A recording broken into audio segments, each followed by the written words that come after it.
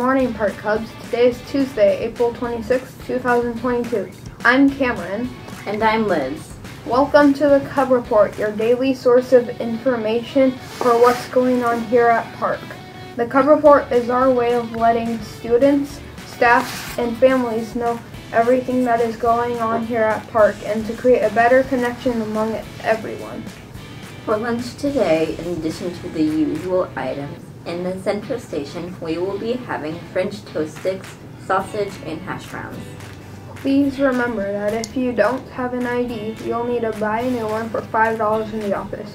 If you are unable to purchase one, you can talk to one of our administrators about getting on a contract to work for a new ID.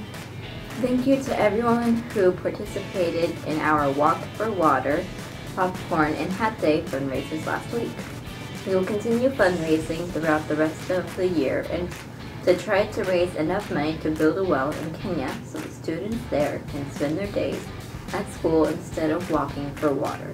We will be doing another popcorn sale tomorrow in the cafeteria at all 3 lunches, so be sure to bring $1 if you like to buy some.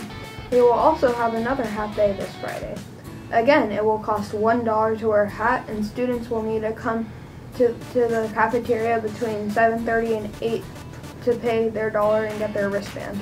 6th and 7th graders who turned in the ASB applications, Mrs. Kelly is reviewing all of the applications this week and will let you know whether or not you've been approved by next Monday, May 2nd. Remember that our carnival-themed ATP event and talent show are coming up on May 12th. Students who are interested in the talent show need to apply online as soon as possible. Talent show auditions will take place on Thursday, May 5th at 2:45 p.m. after school in the cafeteria to determine whether or not they will be able to perform in the event. The week of auditions, Ms. West and Mr. Garza will send out an email reminding students who applied when and where to meet. Students will know whether they will be participating 1 to 2 days after the auditions. It's time for a sports update. Coach Blake's softball team had a great game against Carmichael last Wednesday. They had some great plays and got some outs and even struck out some players. Coach Blake is so proud of you. Keep up your hard work, Cubs. Speaking of sports, our administrators would like to remind all students of a few things. First of all, campus is closed when there are games going on. If you are on campus during sporting events, you must be watching the sporting event, not on the hill, the blacktop, or near the buildings. If you are there to watch a game, you should be watching respectfully. Remember that you are representing Park, so you should still be following school expectations. Also, please remember that when you are watching games, you should not be distracting the players. They are there to play their games, not to interact with spectators.